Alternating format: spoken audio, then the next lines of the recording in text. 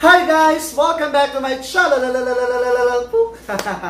Okay guys, so for today's video, gagawa po tayo ng bagong reaction video, none other than Miss Regine Velasquez, or the Asia Songbird Miss Regine Velasquez, and of course, her husband is none other than Sir Ogie Sir Ogie Alcacid. Of course, the songwriter Ogie Alcacid, guys. Sorry. Sorry po, patawad. Okay guys, so before we start, let me introduce myself first. My name is Rick and I'll be your reactor for today. And for today's reaction video, guys, this is where Regine and Ogie perform Pasko na Sinta ko. Oh, di ba? Lakas maka Jessica, so hanap kita. Alright! Okay guys, so before we start, don't forget to click like and subscribe my channel, Ring and my channel. Kwentuhan po tayo sa baba ng comment section. Excited ako guys kasi hindi ko pa talaga ito napanood ng personal, guys. Hindi ko alam na meron pa ng ganitong performance si Sir Ogie at si Miss Regine Velasquez. And let me give the credits first to the owner of the video, RVA Asia Songbird. Siya po yung may-ari ng video na to.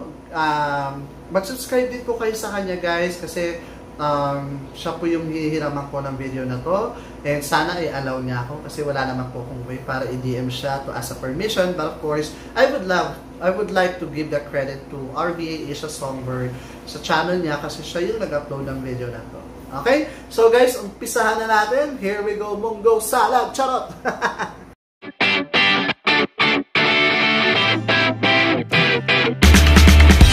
Alright! And I'm back, guys! Ang lakas makasi na unang. Okay guys, so eto na. In 3, 2, 1. Here we go. Okay, sa Christmas special pala to.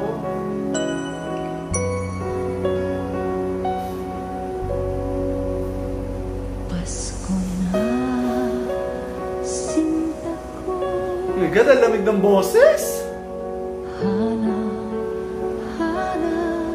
kita, bakit matatampo?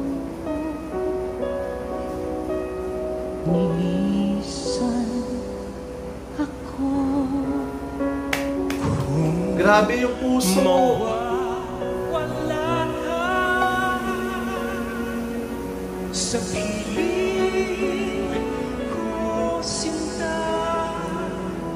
Paano ang Pasko?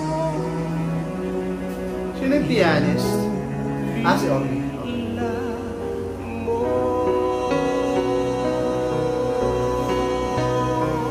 Sayang Sinta ang sinumpaan at pati ng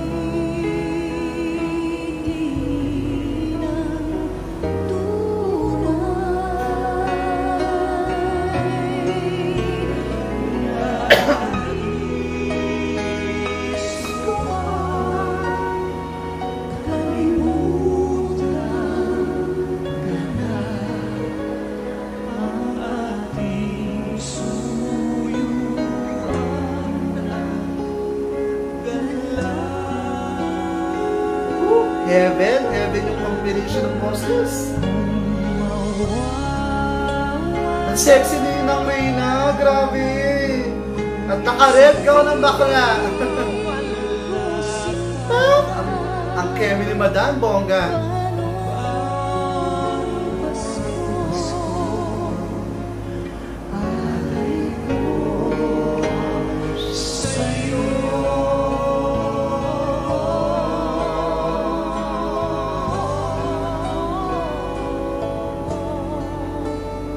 Ganda ng setup ng stage nila.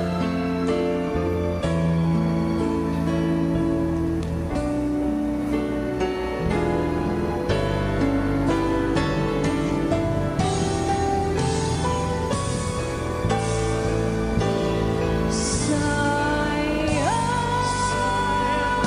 Sinta ang sinumpaan at pati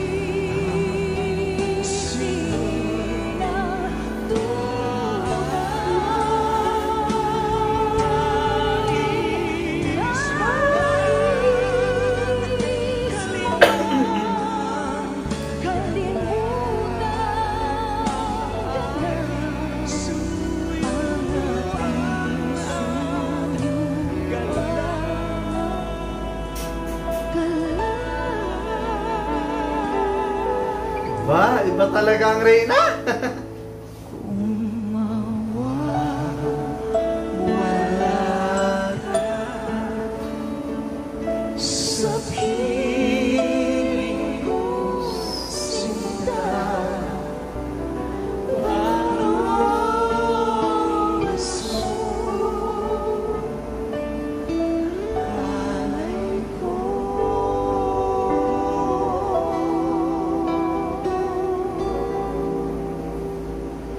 Sa'yo Smooth ng landing.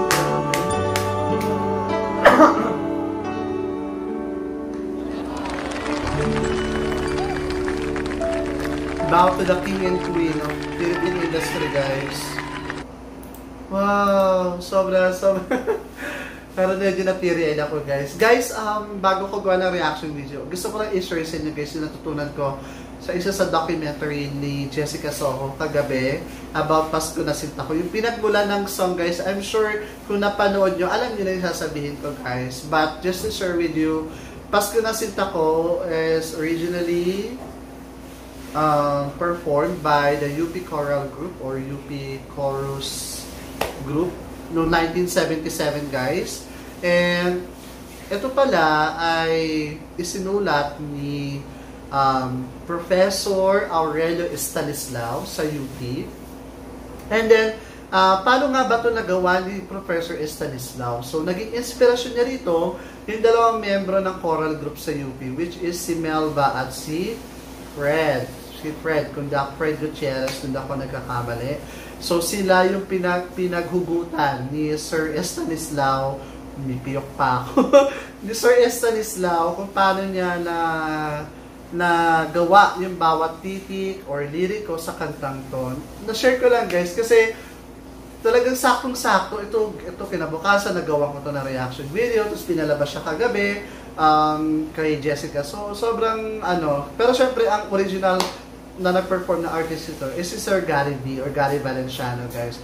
Ang dami ng pinagdaanan ng kantang to, ilang taon na ang lumipas, but still, we never get tired on listening on this song, guys. Sobra kasi yung mensahe ng kanta. Ito, guys, yung kanta na hindi required ng high notes, no? Hindi required ng kailangan mo magpasiklab or what. Puso, yung kaluluwa ng kanta nandoon.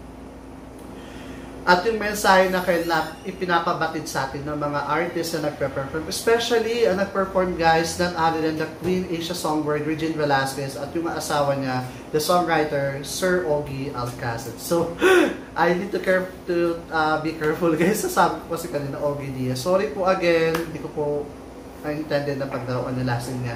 But again, guys, I'll give this 10/10 kasi sobra akong na-enlighten sa mensahe ng kanta. Though, hindi ko naman pinagdaanan to. Kasi yung kantang to, para to sa mga taong pinagtagpo, ngunit hindi tinadhana. Kung alam nyo, guys, yung kwento, how Sir Fred and Melba got separated when they are still studying in college, guys. So, si Melba, lumipad ng ibang bansa, for good, or for, doon na siya nagstay yata. Then, they had a reunion in 2012 at doon na pag-usapan yung backstory ng song. So, yeah. But congratulations, of course, to Sir Stanislaw kasi siya yung lumikha ng kanta talaga. So, ayun. I like the quality of the video. I like the setup of the stage, guys. Sobrang ganda, pang queen, pang mayaman yung stage. And, of course, napaka-classy ng performance ni Regine Velasquez, guys. Wala kang masisilip na kahit anong technical problem or any sablay dito sa performances. Sobrang nasatisfied po ako, guys. Yun lang ang masasabi ko. And this is another spectacular and amazing performance of Mr. Regine Velasquez and Sir Ogie Alcacid. Alright? So, guys, we're done on reacting on this video. Thank you so much po, guys, sa mga taong manonood ng reaction video ko. Don't forget, guys, to click like and subscribe kay channel Rick and Mark channel. Kwentuhan po tayo sa baba ng comment section. And sana, guys, tulungan niyo naman ako ma-achieve pa po yung goal ko for the remaining what day are we now? So we are now on the 21st of December. For the remaining 9 days? No. For the remaining 10 days before the end of the year, sana naman po marating ko ang 1,000 subscriber in God's will. Sana po talaga tulungan nyo ako. Nagmakaawa sa video. Alright guys, thank you so much again guys. See you on my next vlog. Maraming salamat po sa mga sumusuporta sa akin at sa mga nadadagdag pa sa Rick and Mark family. Bye bye, see you in my next vlog. Merry Christmas. Mwah.